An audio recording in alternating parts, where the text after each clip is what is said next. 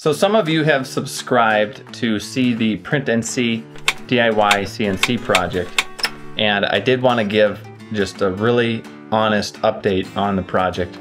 It's been a long time, and what's happened is business and life has just kind of gotten away from me, and so I don't have the time to dedicate to finishing the project. But I did want to show what it looks like. I'll flip the camera around here. So this is what it looks like right now. I just wanted to give a quick overview. Pretty much a standard size PrintNC.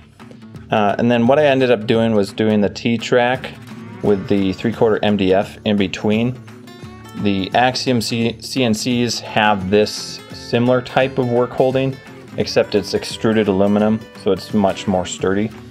This was, I think, could have been a really great system. Obviously I haven't been able to try it, but so that's how I set that up. This is just a 3/4 inch piece of plywood, obviously bolted onto the frame.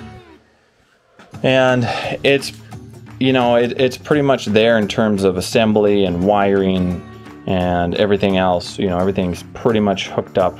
It just came down to controlling it. As you can see, it's a rat's nest in the enclosure there.